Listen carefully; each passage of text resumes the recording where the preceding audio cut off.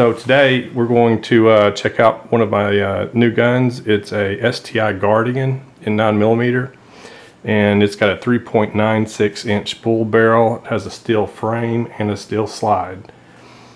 And so let's get to it.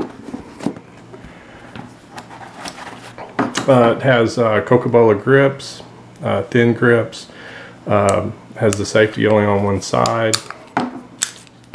These are TAS rear sights. They're adjustable for elevation and windage.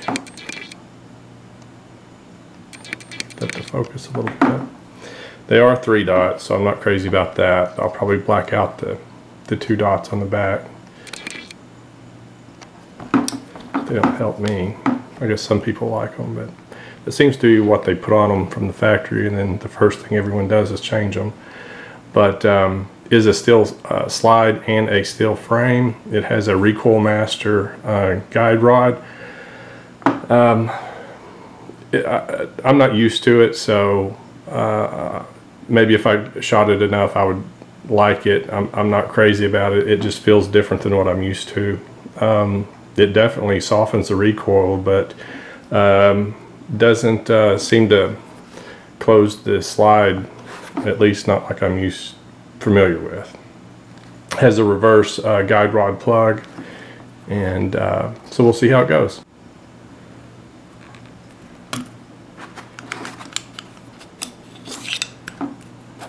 To the side, and it's a 2-spring system, and I've never had much. I don't have much experience with a Recoil Master, but I believe you push that out and you snap this little thing on right here,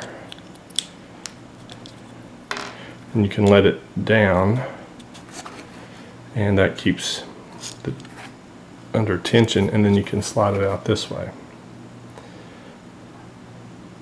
Alright, I'm probably going to replace this with a single guide rod, and it's a little bit easier probably to change recoil springs out to match whatever weight bullets I'm using at the time.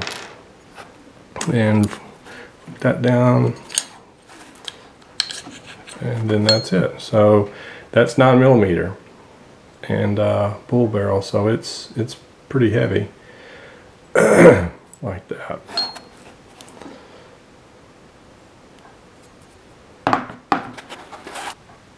So I'm going to guess that's about 4.5 pounds or so, maybe 5.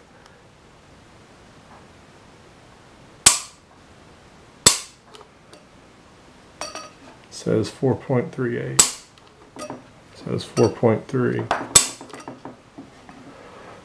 4.5.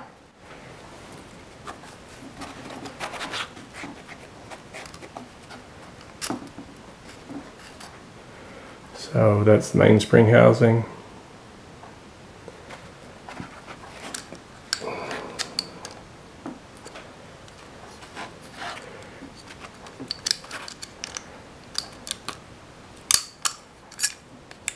That up.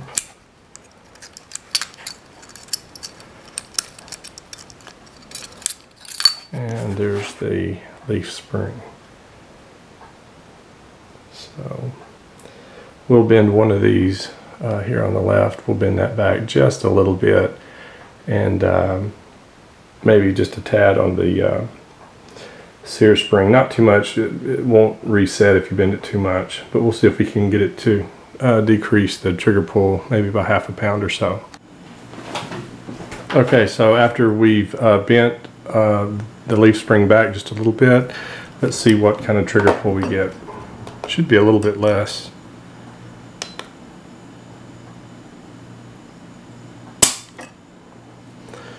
There's 2.15.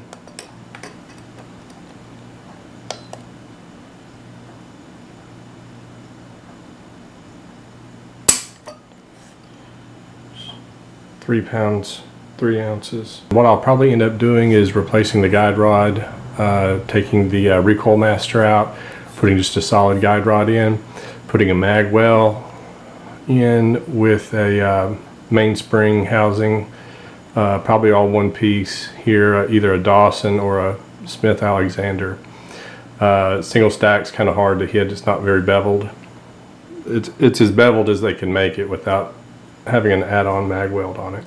So anyway, this is where we are right now. It's about 3 pounds 4 ounces, and our reset. There's that. I've not even adjusted the over travel screw yet, so I've got a little bit more to do to it. I'll probably put a fiber optic front sight on it. I'll leave the rear sight and probably black out the dots so there's not just a whole bunch of dots bouncing around. Up there, I just want one red fiber optic on the front and just blacked out on the back. All right, guys, thanks for watching.